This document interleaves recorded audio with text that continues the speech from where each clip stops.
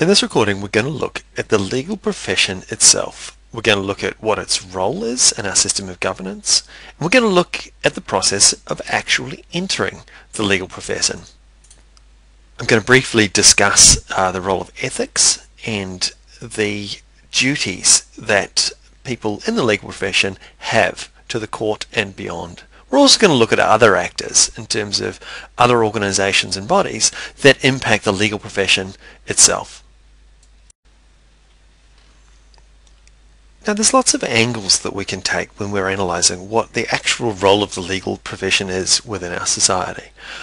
Perhaps a functional way of looking at it is much as we would look at, say, engineers are. Engineers in a quite a complex modern society fulfill a particular role because there are lots of complex things in the world, civil structures and machines. These things require a great deal of technical training, knowledge, and a group of people that really advance the particular discipline. We can also look as the legal profession as being one of advocacy. We have an adversarial system where two parties in any given legal dispute rock up to court and an impartial judge determines the outcome. As a result, there needs to be people to be able to assist parties to really interact and have take meaningful part in that process. We can also think of the legal profession as being a place in which judges are essentially recruited from. Now, in common law systems, of course, judges form their own body, their own source by which laws and legal principles are drawn from. And in order to become a judge in the system requires a huge amount of time, effort, and learning. That's why judges in the common law system are traditionally quite old.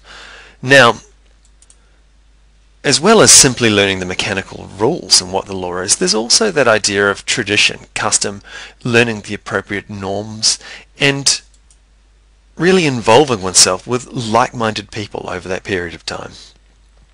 Another way of looking at the legal profession is as a component that's required as part of our democratic tradition. Lawyers and the legal profession, in many ways, are agitators in that we go about trying to make changes to our systems, try and refine things. And another way of looking at that is that we live in a society where human rights are very important, and that the legal profession as a body, as a collection of people, is very much geared towards trying to uphold those rights wherever possible. Another slightly more cynical way of looking at that is that in contemporary Australian society, there is a lot of role for government, and there's a lot of bureaucracy. There are a lot of systems that require legal technical knowledge in order to fulfill those to a great extent. And so in many ways, the legal profession forms a place, a source by which people can really be recruited in order to fill those bodies. And incidentally, that also includes the large systems of governance too, so committees, boards of governors, and people that work in particularly high levels in government ministries. Perhaps rather cynically, law and the legal profession can really be thought of as something in which there is only one provider or one seller of legal services. Now, in this sense, it really is a protected monopoly. The laws of the state of Queensland, and in fact across all jurisdictions, expressly forbid people who are not legal practitioners from engaging in the process of legal practice. And there's a pretty hefty penalty involved for people doing this. So at this juncture, it may be helpful to sort of ask oneself, well, what's the purpose of this? Because certainly the profession would express that, well, this form of sanction is required in order to stop cowboys and people professing to have the necessary skills in order to represent others and give them structured legal advice without actually having that. And that's a necessary requirement to really protect the public. Now, the flip side of that, I guess the more cynical way of looking at it, is that others may see that, well, where there is this monopoly, all that does was seek to exclude other people from entering it by having a group of people that are essentially have exclusive control over the provision of legal services and advice. Then they can milk that for whatever they possibly can, and part of doing that and maintaining that monopoly is to erect barriers to prevent others from doing it. And this clearly in section 24 sub 1 of the LPA is an example of such a barrier. And so you can see that these two chains of thought that kind of contain elements of truth in both sides. The next logical question that a potential legal practitioner or a law student at this stage might ask themselves is, well, how do I get in? How do I crack this monopoly? Well, in order to be a practitioner, you have to hold a practicing certificate. In order to get a practicing certificate, you have to be on a roll, a list of practitioners in a particular jurisdiction. In order to reach that, you have to have been admitted via the Supreme Court in one of those jurisdictions. In order to be admitted, you have to have gone through structured education. Firstly, a law degree, and then secondly, some sort of practical legal training. And this is expressed on the slide, steps that are required in order to obtain one of these practicing certificates and then practice law without falling foul of sections such as 24 of the LPA. So when looking at and thinking about the admission process, there's really two broad things that need to be done. Both are required. You have to first be eligible, and you have to be deemed by the admissions panel as suitable to become a registered legal practitioner. And so eligibility is the straightforward one. You have to be 18, you have to have the appropriate academic qualifications, an undergraduate university degree, you must also have completed the appropriate amount of practical legal training.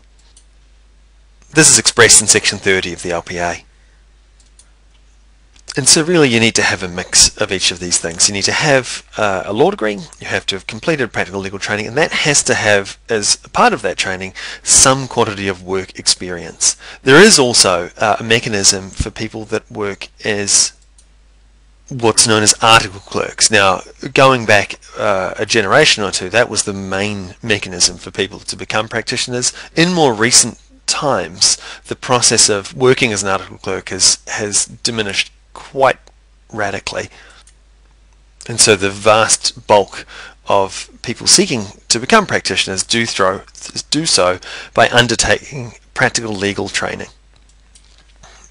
Now in the slide you'll see that these things, work experience, the PLT training and the law degree or LLB, gives the person who completes these things some knowledge, skills and certain professional values.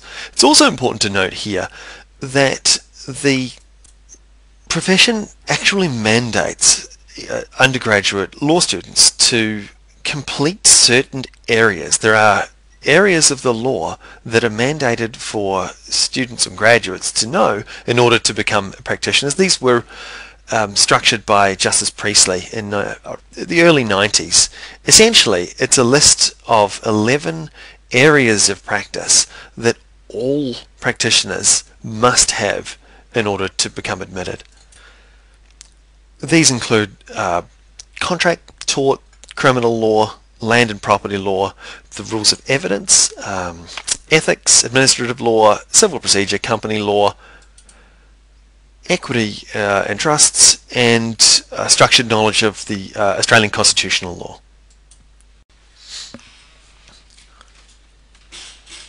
Now in recent time there's been calls to make some changes to the Priestley 11. At the moment though it's very clearly structured in both the undergraduate law degree as well as in the practical legal training that all graduates must be competent in all of these areas. However, and this kind of really flows from the idea of not just the law but the legal profession itself, and thus graduates needing to sort of move with the times and have specialization, people that are going and learning to go into particular practice areas earlier on in their degrees. And thus, if one, for example, was to work in, say, the tax office, it might be exceedingly rare that that person would need to, for example, have really good structured knowledge on tort, or a practitioner that might go into the Department of Public Prosecutions and be seeking to become a Crown prosecutor might not really need to know areas to do with contract or company law or even equity and constitutional law. And so, for you guys at the undergraduate level, it just may be worthwhile to sort of think about the Pre-C11, the core mandated subjects that you've got to do as part of your degree, and to look at these in light of the electives that you will do. For example, tax or family law or succession law or intellectual property, for example. And think to yourself, well, should this be something that all lawyers should know about, rather than merely those that had selected to do those as electives later in their undergraduate degrees? Or indeed actually learned them and started to pick up working in that area post-admission. Now, the other component of becoming admitted to the Supreme Court in Queensland is suitability. Basically, when you apply, you send off all of your documents and affidavits in support of your application, and the board will consider your suitability. Basically, you have to be a fit and proper person to practice law. So what does this mean? Well, basically, you have to demonstrate that you don't have a track record of doing things that would undermine the legal profession as a whole. In other words, whether you have a history of, say, criminal offences, systemic difficulties in following regulations, and including things such as parking fines, speed camera tickets. They check to see whether or not you have any issues with government departments such as Centrelink or the tax office. They also ask questions about your criminal history and any difficulties that you've had in the criminal justice system. Now, as well as I guess these sorts of structural things, being a fit and proper person extends to a lot of things more broadly than that. For example, academic misconduct.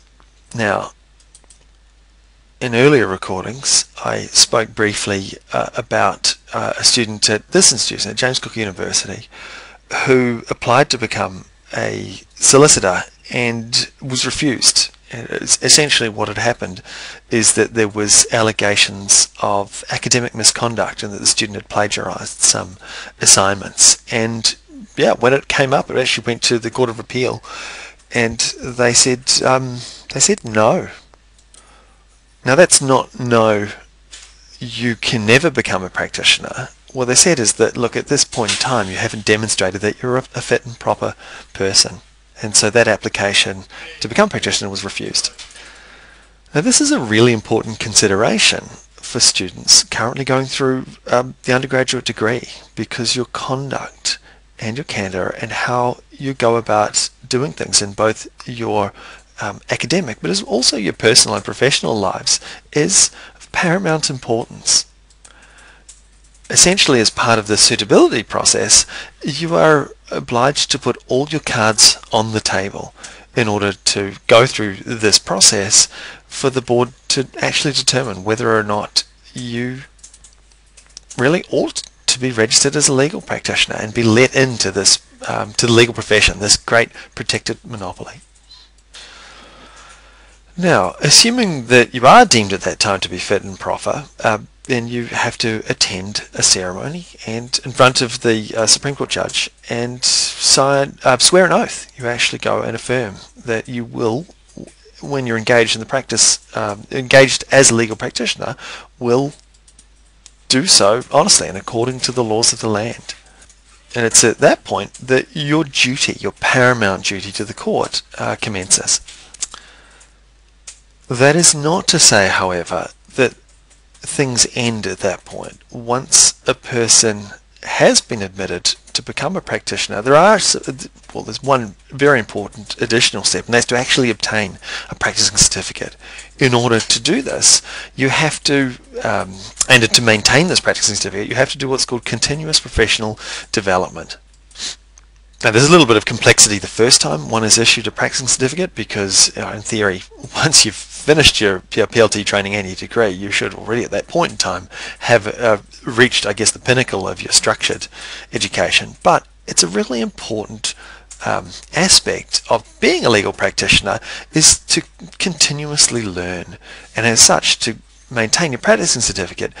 Each year, practitioners, and this varies by the area, they have to do a certain number of hours to really keep the skill set up, to keep involved in the profession, and also to maintain a level of integrity as well. And so ethics and trust accounting are compulsory modules in order to maintain your certificate through the CPD system. Now, it's also imperative to maintain your certificate and to stay on the role of practitioners is to still be of a fit and proper person to practice law. In other words, that you still have to be of good character when you are out in the world. And from time to time, practitioners become unstuck, where their personal lives can actually lead to them to become or be brought before the board and actually end up being struck off, often with things, particularly heinous things, involving dishonesty. I had a professor when I studied legal philosophy many years ago, and he said when legal ethics started to be taught as a discipline in the university, that fundamentally it was really the profession trying to encourage students to, and this is a little tongue-in-cheek, don't steal their clients' money. And so there's a very straightforward way of getting struck off, and that's to misuse and abuse trust account money. There are very, very strict rules about how money that's held on trust on behalf of clients is to be managed, how it's to be recorded and accounted for, and how it's to be dispensed. And in going through and reading decisions by the board, and things that often go to the tribunal and sometimes go to the appellate courts, misuse of client trust money is the single most common method for practitioners to be removed from the role. Now, there's another, I guess, slightly more upbeat feature of becoming admitted, and that's the mutual recognition charter. Basically, there are laws in each of the jurisdictions in Australia and in the United Kingdom and in New Zealand that allows people who are admitted to in a particular jurisdiction here to practice elsewhere. Sometimes there is some aspect of retraining that's required. In other words, you may have to undertake certain local or region-specific education in order to obtain a practicing certificate in that jurisdiction, but otherwise you're free to travel and ply your trade in jurisdictions with very similar legal frameworks. So when thinking about practitioners, that is those holding a current practitioner certificate, they really can be divided into two types. Solicitors, who form the vast bulk of lawyers, and barristers. Collectively, these people are known as lawyers. We don't use the term attorneys in Australia at all. That's really a North American thing. So solicitors really form the very much the large bulk of people who engage in legal practice. They come in a wide variety of forms and have a wide variety of skills. Some people practice law in a very broad sense as general sort of practitioners that can work particularly in smaller firms where they're exposed to lots of different areas of law and can be asked questions and are allowed to give advice on all of those areas. However, it's far more common for people both within firms and within things like government departments and larger bodies, companies, and other statutory bodies such as councils and universities, for people to have areas that they specialise in. Now this can be informal. In other words, say you've got a law firm of 10 people. Some people may just prefer to do certain types of work, for example, strata title or issues involving, say, the tort of defamation, for example. Now these are usually internal delineations in terms of where work gets divided. However, there are also actual structured specializations. Now, in order to advertise as being a specialist in a certain area, then you actually have to be registered with the relevant institution or organisation in the jurisdiction that you're practicing. For example, in Queensland, to actually say on your business card or your advertisement that you are a registered criminal law specialist, you have to have completed a certain course and maintained that certificate with usually a higher amount of specific CPD, continuous professional development points in courses. One distinction that solicitors engaged in private practice have is the ability to choose clients. Because there's money passing hands, when an individual comes to seek legal advice from a particular firm, there's a very structured process for actually obtaining that advice. You have to fill in a series of forms, and usually early on in that process one puts some money into a trust account. Now 9 times out of 10 or 99 times out of 100 law firms want business, and they won't willingly turn people away that they can give structured advice to. However, from time to time it's maybe necessary for it to refer a particular person onto a more appropriate either a private firm or to the various not-for-profits or pro bono organisations. This differs, by the way, from barristers. Barristers are actually subject to an interesting rule called the cab rank rule, where in theory a barrister who is delivered a brief must take that brief. Barristers are also interesting in that they don't actually advertise directly for work.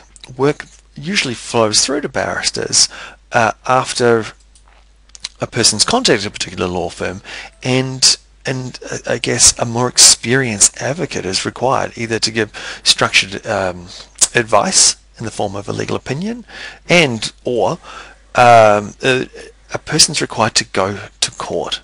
That's not to say that solicitors can't go to court, but barristers specialise in this area.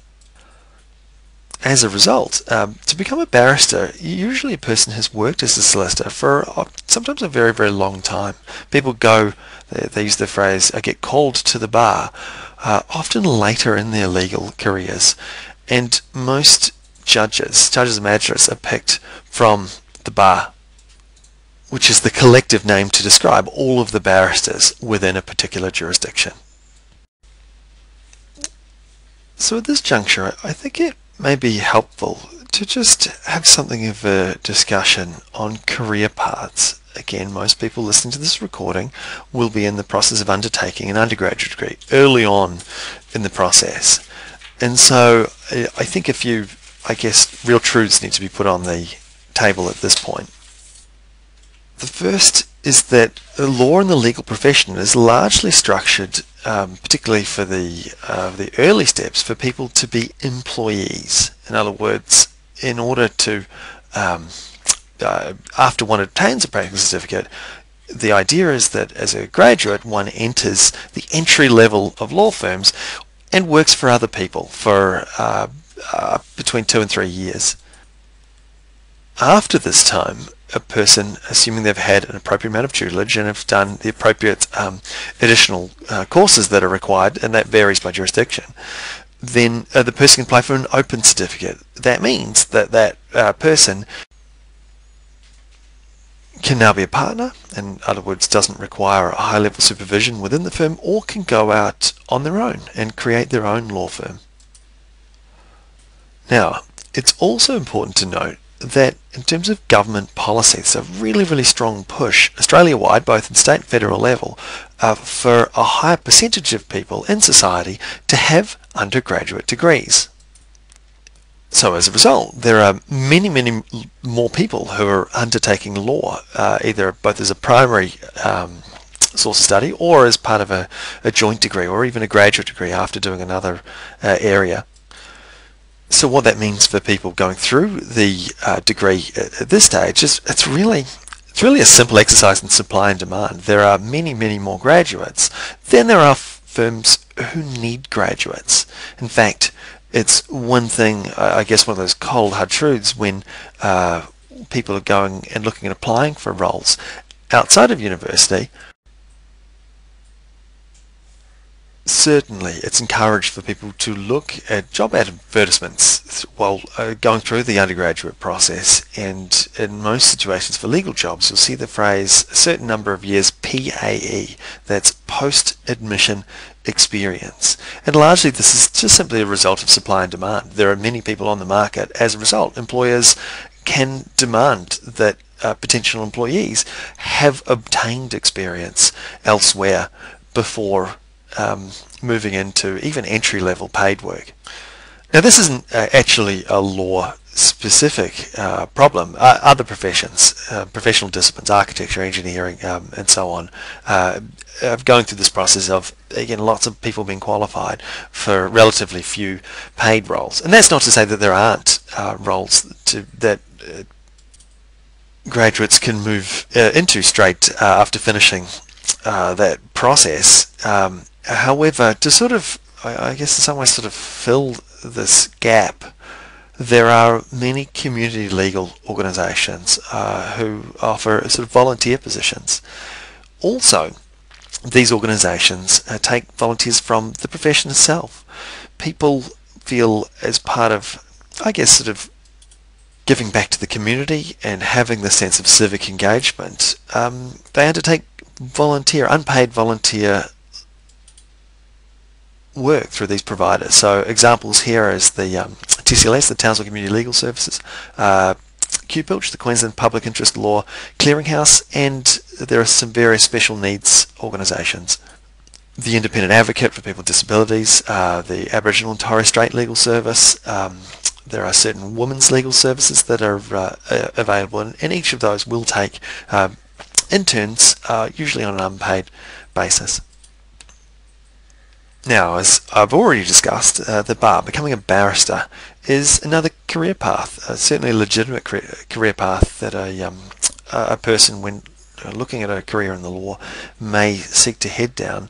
And also note that most judicial appointments are made from those who are in the bar. So it's not an uncommon thing for a person, after working as a solicitor, sometimes for a very long time, to then, I guess, go off on their own to become a barrister.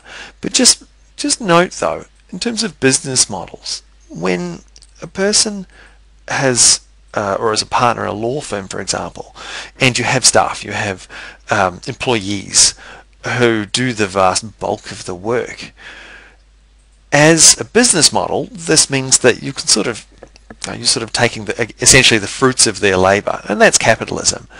However, when working as a barrister, you only have yourself. You can only essentially keep the fruits of your own labour and your own time, which is unfortunately very finite. The last thing that I want to discuss that's on the slide here with a question mark is entrepreneurship. You see, because the legal profession is, as I've described earlier, a protected monopoly, it's difficult to actually go about creating novel goods and services that flow from legal practice itself. Now, I've left this as something of an open-ended question here because the law is changing, the world is changing, and so it really should be helpful to think about at this stage in one's career, early in the undergraduate level, to really think about novel, interesting, innovative ideas that you might have, even at this stage, that you might be able to bring and fruition somehow and integrate that with a career in the law. For example, integrating artificial intelligence into the production of legal advice, or having intelligent design ideas for document management in law firms, just as some examples. It may be really helpful to think about things and also think about really the structural difficulties there are in really having this level of entrepreneurship, where you've got a discipline and profession that's very much structured to be a formal hierarchy. I've talked about ethics and legal ethics in particular in several of the earlier recordings, and I just want to reiterate that a person who is admitted into legal practice is bound by these rules. And these go above and beyond merely a philosophical concept of ethics. They are very structured rules that practitioners are bound by, that are enshrined both in the unwritten law and the common law, as well as flowing from the Legal Profession Act. There are certain rules of conduct that practitioners must follow. Now, these govern such things as conflict between clients. They govern how information is to be passed between client and firm and other firms. They govern how one deals with former clients in terms of that information. And they also enshrine the various duties that that a legal practitioner has. And it may be very helpful to remember that fundamentally, when a person enters the legal profession and you're engaging as a practitioner, your number one duty, your paramount duty, is to the court itself. It's to the administration of justice that the practitioner must bow down to. And I think it's a really useful thing to really explore and think about in your own life in terms of what it is that you seek to achieve by entering into the legal profession. Because largely, but not entirely, people are driven by self-interest. Hey, I want to be a lawyer because I, for example, want a very prestigious career, I want regular income, or I want lots of income.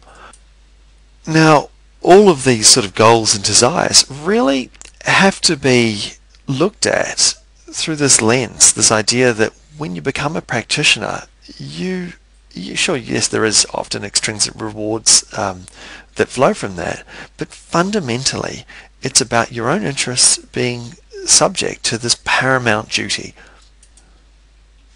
So it's helpful to think about our system, our capitalist society, and the notion of self-interest, that is, we go into the world and we earn money and we do it for ourselves, how that's kind of sitting really uncomfortably with the idea that a legal practitioner owes their number one, their paramount duty to the court and the administration of justice itself. It's something that a person early in their career should really think very carefully about.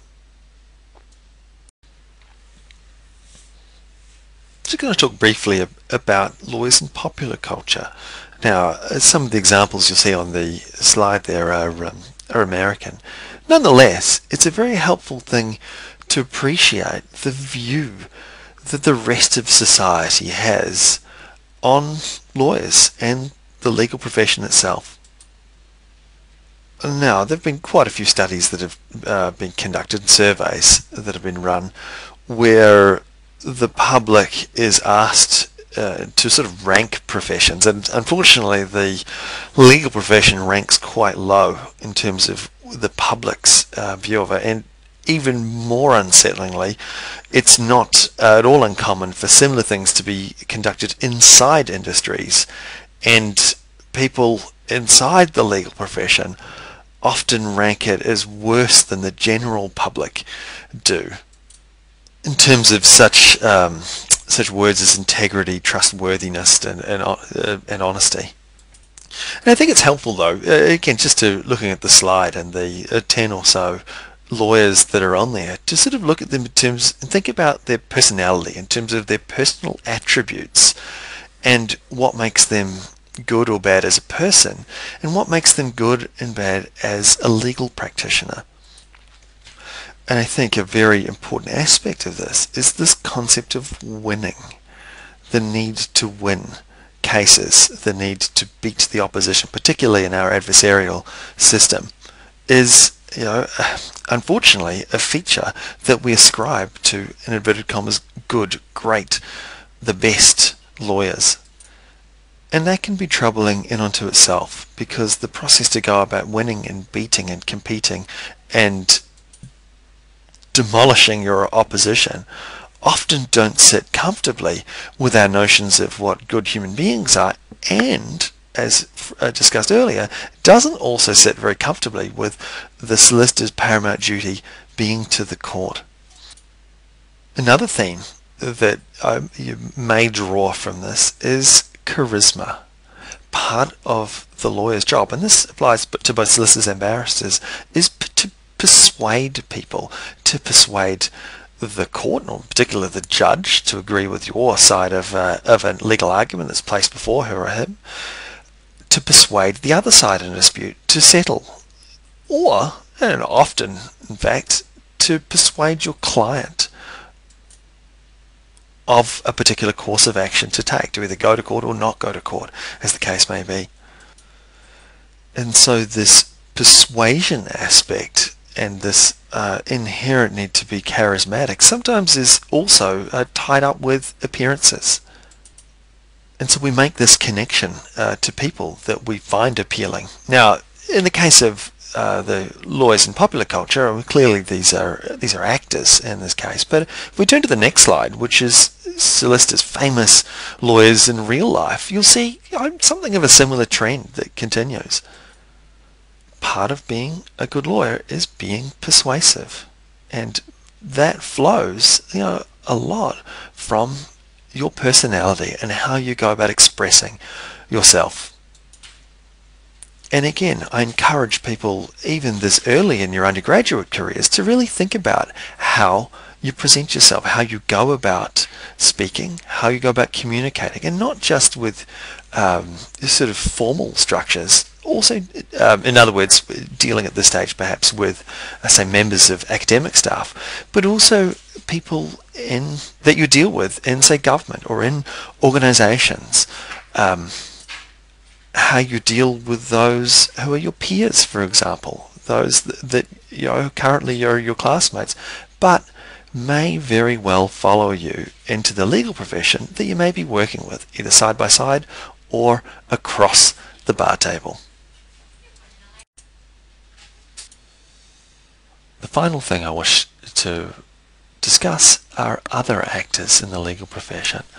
Now, the first of these is the Queensland Law Society, QLS. Now, clearly the name of these organisations vary across jurisdiction, but fundamentally it's an association of legal practitioners. In order to become a full member of QLS, you have to be a legal practitioner, and they coordinate and organise all of the continuous professional development that is required in order for a person to maintain a practicing certificate under the Legal Profession Act. Another actor in our system of governance are royal commissions. Now, you may from time to time have heard, particularly in the political sphere, the mentioning of establishing royal commissions to investigate particular problems in our society. The important thing to note about royal commissions is that they are chaired or headed by usually retired members of the judiciary, and they are given powers. They're given the powers of court in order to actually call people to the commission and make them give evidence. A person who refuses to do this can be held in contempt. Now, essentially the role is it's inquisitorial in that the commissioner leads a body that goes about investigating a certain matter and usually hands a report back to Parliament as a result. Similarly, law reform commissions are usually a body that's established in order to investigate a particular area of law in order to determine whether or not there are some form of defects, and if there are, to identify ways in which these can be resolved. These commissions will usually take submissions both from the public and also from members of the profession, and these are considered in depth and detail in order to try and work out how the law can be made better. In earlier recordings, I've discussed and analysed the role of the Attorney General. That is a political position, it's a ministry, the head of the Department of Justice, and the Attorney General's role is to administer the courts and the court system and to make decisions about how prosecutions are to be run, and from time to time to determine whether or not matters that have failed, whether the prosecutors have failed or when a particular concerned citizen in society wishes to bring an action. There are many statutes in which the Attorney General must give assent before that matter can continue. Now, the DPP, the Department of public prosecutions is the body that prosecutes people for indictable offences. These are offences in Queensland that are in the district or the Supreme Courts, that are of significant seriousness. They also handle appeals that people make under Section 222 of the Justices Act. And they bring about appeals where a particular person is found usually not guilty by a lower court, and the matter needs to go further up. And they also oppose appeals by people that are found guilty that wish for the matters on questions of law to be reviewed by High Court. Now, the Solicitor General is an interesting role. Originally, the Solicitor General was very much seen as sort of the second in command, the second law officer to the Attorney General. In more recent times, though, it's been essentially made independent and operates as a fully sort of commercial and competitive law firm. The idea is that the Solicitor General provides advice for the government itself. Particularly in the federal sense, on matters of constitutional significance and international law, and in cases where the government has a particular interest. Finally, the media. Now, the media holds a very special, very important, and very unusual place in our system of governance, in that the media really provides the mechanism in which citizens become informed of themselves in terms of political and legal happenings. As a result, arguably, the media is a very powerful player in that matters that have appeared before the courts can actually be framed in a certain light in order to make certain parties appear to be more or less malevolent, and also that the process itself can be cast in a certain light depending on how things are phrased in structure. The media also has the option, because in Australia most of the media is not state-owned, private organisations have the option to go and pick and choose which matters they wish to report back to the public. And it's really helpful to remember. It's almost like this is coming in full circle because, as we discussed in earlier recordings, the underlying legitimacy of our system of governance, of the state, of sovereignty, flows from the people. And as the slide shows, again a little tongue-in-cheek, that the media to some extent can heavily influence public opinion. And so it really ought to be thought of as an important part in this process. And its role in our system should really be kept in the back of our minds.